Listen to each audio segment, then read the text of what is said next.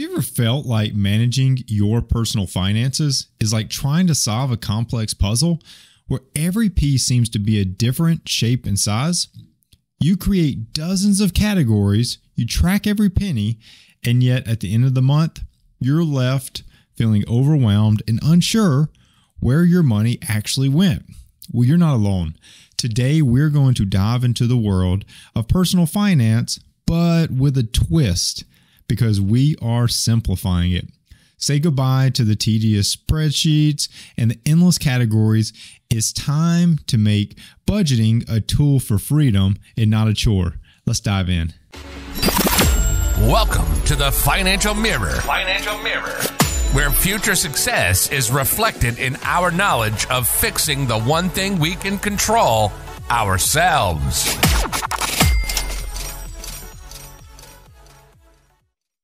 Welcome to the Financial Mirror, and thanks for joining me today as we continue to work to improve the one thing that we can control, ourselves. Here at the Financial Mirror, it is not about the numbers and spreadsheets alone, but about transforming and educating you on money so that you can make smarter financial decisions. If this is the first time you are joining in, don't forget to hit subscribe on YouTube to be notified of all the new episodes as they release. If you are watching on Rumble, don't forget to follow the channel to get notified episodes there.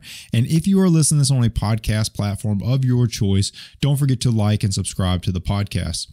If you're on Apple Podcasts or Spotify, leave a 5-star review and a written comment, as both go a long way in getting this information out to more and more listeners. So I have recently been doing a lot of coaching for different clients, and there's something that's been coming up.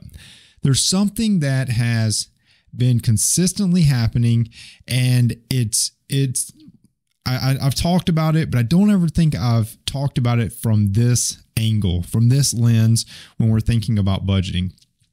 What's been going on is that I have multiple clients all overcomplicating budgeting, right? It makes people frustrated. It makes them give up. And let me tell you, budgeting is the bedrock. It is the foundation. It is as basic as it gets. If you want to control your personal finances, you need a budget. Now, as I said in the intro, this episode is getting rid of the spreadsheets. It's getting rid of all those categories that you just don't know what to do with. And it's just simplifying it. But a budget should be a tool for freedom. It should be a tool. Dave Ramsey says it, a budget is telling your money where to go instead of wondering where it went. Now, when we think about it from that lens, you have to understand that budgeting is not taught. And I think that that's what's crazy, is that when we think about what you learned in school, when we think about what you've learned over time, if you have not ever really learned budgeting, you could figure it out. But the problem with that is that people fall into these particular patterns where they believe this is better, this is more efficient, this is more effective.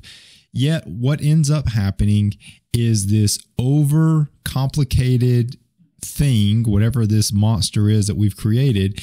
And it leads to people being so frustrated with budgeting that they feel like it's the most limiting thing in the world, that it's not freeing, like they don't feel like more free with their money, leading to more frustration. They give up on it. It's all out the window. They pick it up a year later when they hear another Financial Mirror episode, and life goes on in this vicious cycle. So today we're going to get rid of all that. We're going to talk about how you can start budgeting and make sure that you're not overcomplicating it in the process.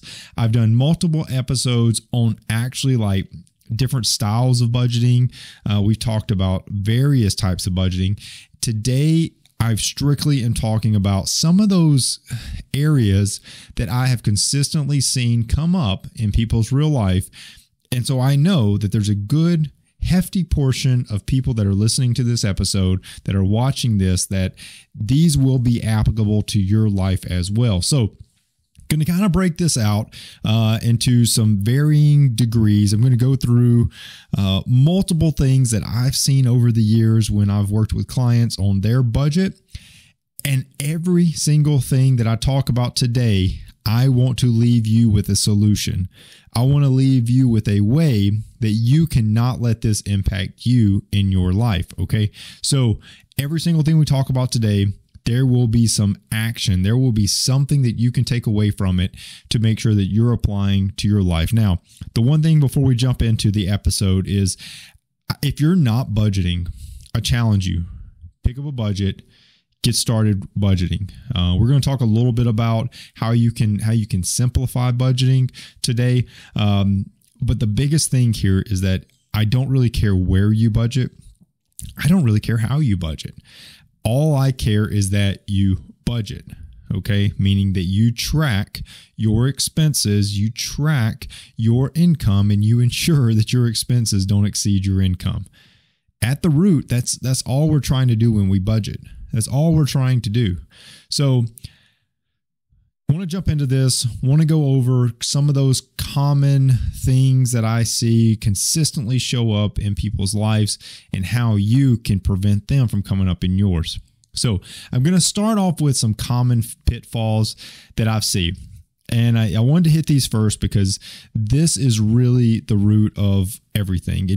And if you ran out of time and you only got to listen to this first point, it could really, really, really help your budgeting. So the rest of these you're going to realize are kind of those slightly more advanced topics. Some of those that are people don't commonly run into, yet that if you budget for any amount of time, every single thing I talk about today will impact you. So I encourage you to listen to all of them. But these first two that are just, they're so critical. So let me jump into them. The first common budget pitfall that I see is people create too many categories. They create too many categories. I tell people when I'm working with them, like, hey, let's try to get this down to like 5 or 6. When you're starting off budgeting, the thing that will get you the most is the whole paralysis by analysis ideology, right? So when you see a transaction and you have so many categories, what ends up happening is you get so fixated on, well, man, this could be fast food or it could be restaurants. Oh my goodness, I don't know what I'm going to do. Well, if you would have just made your category like food and groceries, well, now not only does it not matter if it's fast food or restaurants, you can throw your groceries in there with it. You can throw your coffee that you picked up at the gas station that morning, right? Like you can now take that part out of it. Don't make this hard. Less categories is better, especially when you're starting out. Now, over time, you may add a category or two. Now, I do caution you that it does get away from the basics of budgeting. When the more and more categories you add, the harder it is. A lot of people like to add more categories so that they can track it, report on it, see like, oh, well, how much did I spend on fast food? There's multiple ways you can do that. Not going to go into all of them, but a lot of budgeting applications out there have things called like tags or labels or something like that. You can utilize those for those type of things to not overcomplicate your budget. So the first thing that I see the most is too many categories. The second thing that if you make this one change, it will make budgeting so less stressful, so less frustrating is infrequent budgeting. And I'm not talking like start and stop every 6 months. I'm talking when you let your transactions backlog, meaning you don't go and look at your transactions, but maybe once a week or once every 2 weeks. That now it doesn't feel like a quick task. It feels like an all-out chore. It feels like this like never-ending task. And the longer you wait, the bigger that task becomes. And people will put it off. And they'll only do it on the weekends, but then they have a busy weekend, so then they don't get a chance to do it. So now they're going to push it to next weekend, and next weekend gets busy, and then it gets pushed to the next. So if you will just, I did a little self-study, and I tell my clients this, I did a little self-study. On average, I did it for 6 months. On average, I spend 5 transactions a day. 5 transactions a day. So if that's you, you may be plus or minus a little bit, but if that's you or you're somewhere close to that, you could simply go through and make it like daily and do it in less than a minute, right? 5 transactions you can categorize in less than a minute. I could probably just say 5 transactions, categorize them out loud right now. Like, don't challenge me, but all I'm saying is that you can do it. You can do it. So the solution to these pitfalls is pretty simple, and I went over it. It's you've got to limit the amount of categories. You've got to just focus on what are those big macro categories that you care about. Maybe it's auto, when that includes your insurance, your gas, your maintenance, all that. Maybe that includes just home, and that includes your utilities. That includes your mortgage or rent. That includes anything that home supplies, like that could include all those things. Food, anything that goes into your mouth because you need to eat, they can go in there. Then you can have like a miscellaneous expense, and then you could have like a shopping expense or something, right? Like there's 5 categories that I just named off right there. Like that's kind of all you really need, is just the basics. Now, how often? I don't know. I don't care. All I'm saying is that the more often you do it, the less of a chore it's going to feel. So I'll let you decide that, but daily check-ins is what I recommend. However, if you do it every other day, it's not a big deal. Every other day is just fine. So second big thing that overcomplicates people's budget is we're going to stick to the KISS principle, and I'm not going to use keep it simple, stupid. I'm not going to call you stupid, but I'm just going to call it keep it super simple, right? Like KISS, keep it super simple. So how this applies goes back to categories. Too many categories.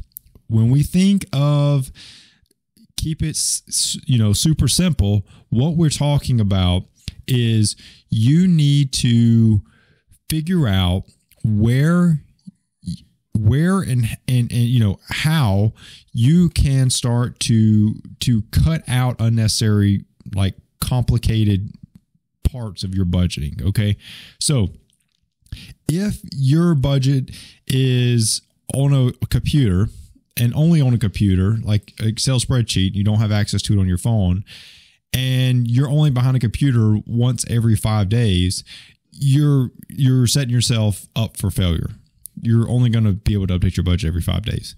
If you don't have access to all of your bank transactions, or you don't, import them somewhere, or you don't get anything but a paper statement in the mail to write all your transactions, you have a problem, right? Like you've got to figure out ways to overcomplicate these things. So whether that mean that you need to change how you budget, maybe that's like every single time you make a transaction, you write it down in a notebook.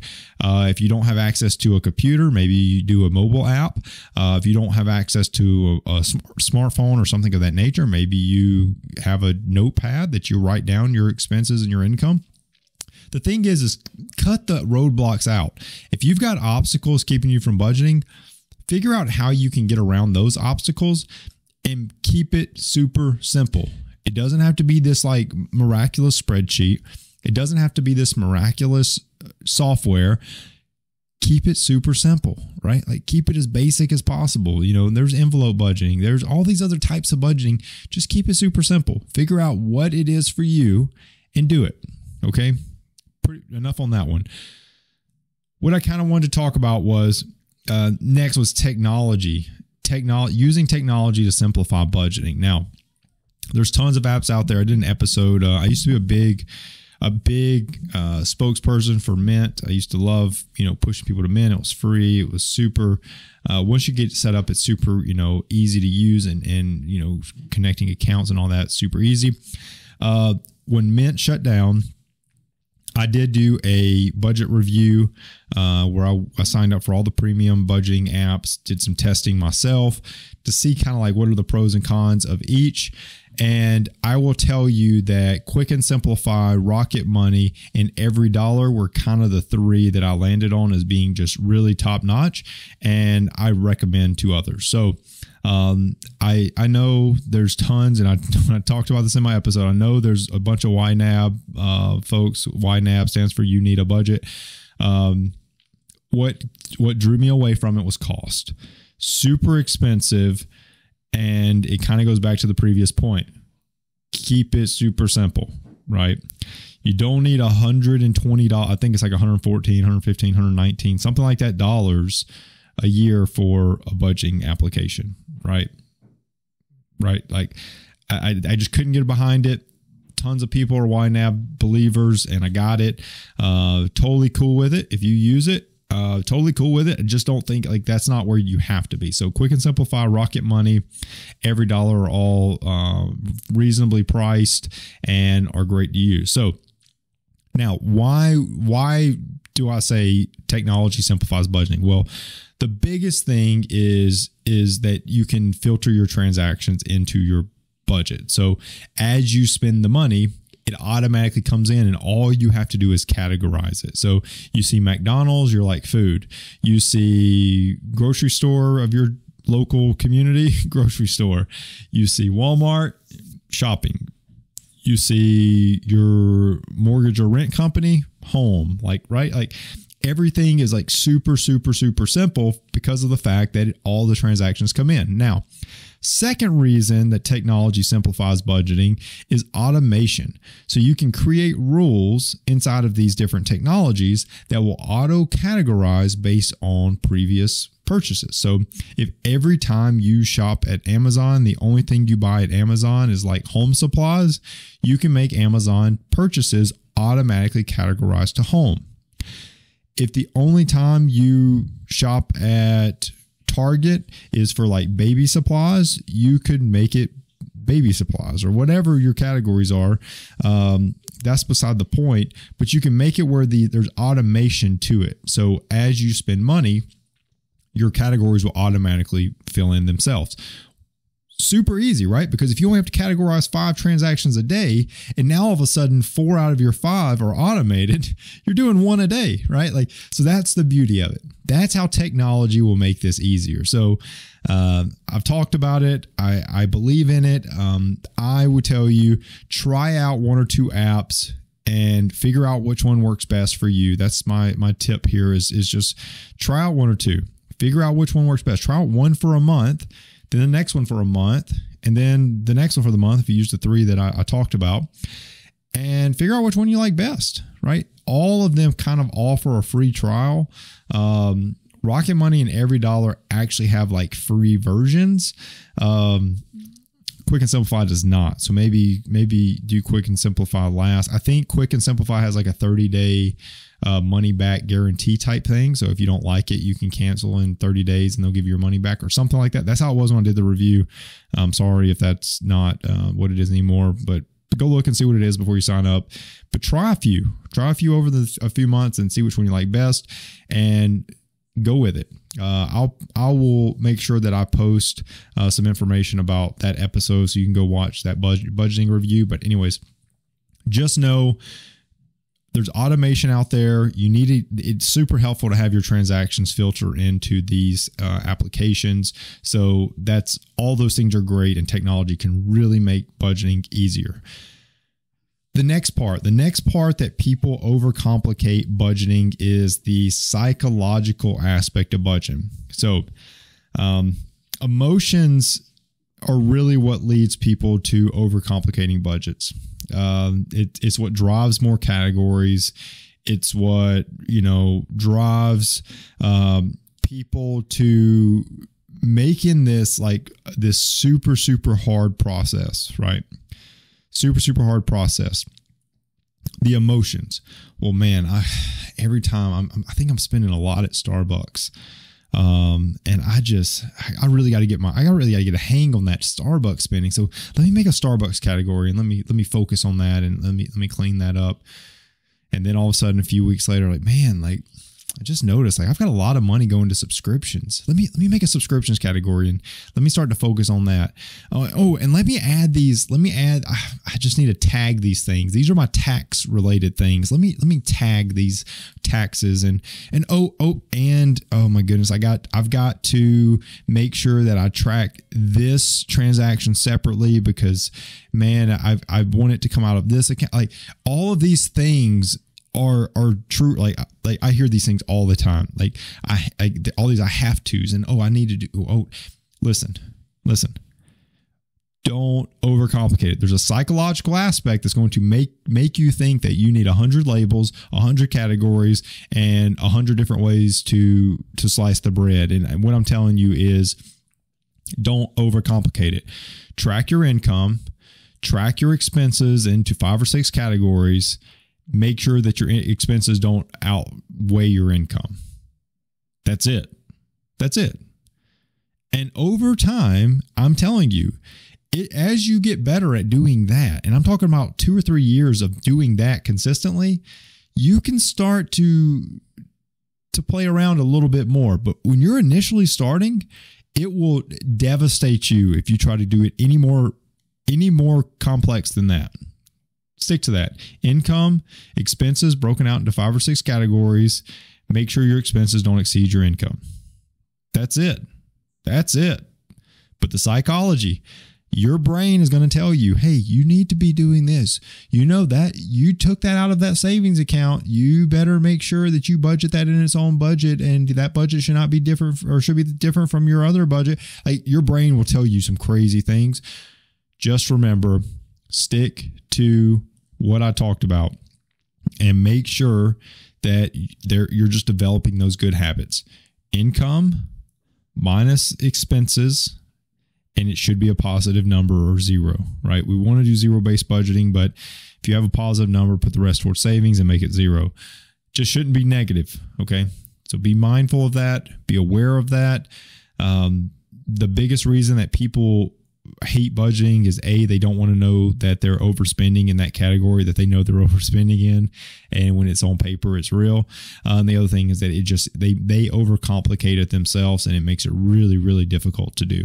So that's enough on psychology.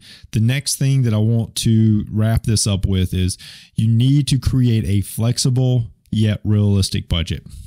Okay, I cannot stress this enough. You've got to be flexible in your budget. And a lot of people give up budgeting, and this part does make this slightly more complicated for most.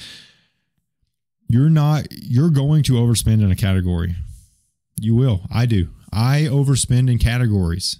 Here's the difference. Here's where people kind of overcomplicate things. It's okay to overspend in categories as long as you're balancing your budget. Most people don't remember balancing a checkbook. However, if you do, it's like balancing a checkbook. If you don't, let me walk you through it. If you overspend in, let's say, food, let's say you spend $100 extra in food, and let's say you have pet Fido, and you have a category called pets because Fido needs their medication, their vet, and their food. So you overspent in food, and you gave Fido some fun money. Fido got an extra $100 in fun money, right? I'm not taking away Fido's vet visit, their medications, or their food. Fido is going to live comfortably this month. However, you overspent in your food, and see where this is going now. You took that away from Fido. You should, anyways, you've got to take that from somewhere. You can't just remain overspent. So what you're going to do is you're going to balance your budget. You're going to go take the $100 that you gave Fido this month for a whole bunch of chew toys and rawhides, and you're going to move that into your budget that you had for food that's now going to be zero because you took $100 to get you from negative 100 to zero. You've got a balanced budget. Now you need to just live your life the rest of the month and then close out the end of the month. But that's how you do this. It takes some balancing. That's that flexibility, right? That's that flexibility. Over time, the longer you do this, the more easily and more accurate you'll get with being able to predict how much you're going to spend in a month But initially, just know you're going to have to be a little flexible. Over the first 6 months-ish, you're going to have to be flexible. That other word that I use is realistic. Don't think you're going to put $1,000 into your savings and you're going to cut how much you eat out and how much you spend on food by $1,000 in a single month. It's very, very hard to do. Not impossible. Very, very difficult to do. So be realistic. If you want to cut back on how much you're eating out, drop it down $100 and put that $100 in savings or investing. The next month, drop it down $150 or $200. Ease your way down. Don't try to cut cold turkey, because that's a total lifestyle change. And you don't want to go through that because you're going to fail. I'm not going to say you're going to fail. I like to tell myself that I'm going to fail because it motivates me, but not everybody is motivated by failing. So let me say this.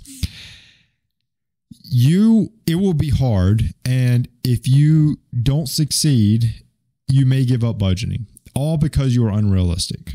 So be realistic with yourself. You can't say, oh, I'm going to lose 50 pounds in the next 2 weeks. Like, that's not realistic and it's really not healthy. So, I'm not here to give you dieting and nutrition advice, but that's not super healthy. 2 weeks of 50 pounds is not super healthy. So just know, set achievable goals and adjust your budget as needed. Just make sure that your income is always higher than your expenses, right? Or at least break even. At least break even. If you're higher, put the rest towards savings and make it break even. So that's really what I wanted to cover today.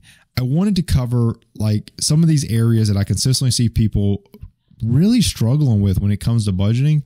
And I just know that if you can take these lessons and apply them to your life, you will get better at budgeting. And when you do, you will be better for it, because that will be the foundation to you reaching your financial goals. I don't care what your financial goals are. I don't care if it's getting out of debt. I don't care if it's saving for a home down payment. I don't care if it's investing, building wealth, retirement, whatever it is. This will be that step that you need to really propel you forward. Okay. So stick to it, stick with it, and you will succeed. Now, if you're having a little trouble, if you've been doing this, you've been on and off the boat just a little while, and you're ready to take control of your finances, I'm happy to make you a client as well. I've helped multiple people get back started budgeting, fix up their budgets, reach their financial goals, whether it be getting out of debt, saving for retirement, saving for that new home, whatever it is. Just head over to thefinancialmirror.org and hit book now in the middle of the screen. You can schedule a free consultation today. We'll talk through how I could potentially help, and then put you on a package that helps you get exactly where you want to be. If you do want to give an extra dose of support to the stream, head over to thefinancialmirror.org/shop and pick you up some awesome Financial Mirror gear. I truly appreciate everyone tuning in. Don't forget to subscribe, like, comment, and share this episode. If you are listening to this on a podcast platform of your choice, don't forget to leave a 5-star review and a written comment, as both go a long way. Now, get out there, get budgeting. Make sure that you don't overcomplicate it and become more frustrating on yourself. And you will be successful budgeting. Till next week, continue improving the one thing you can control, yourself. Peace. Well, that wraps up today's Financial Mirror. Join us next week as we continue to work on ourselves, change our mentality, and to commit to achieving the success we always envisioned. Regardless of your platform, help us grow as a community. Please like, subscribe, and share with the people in your lives.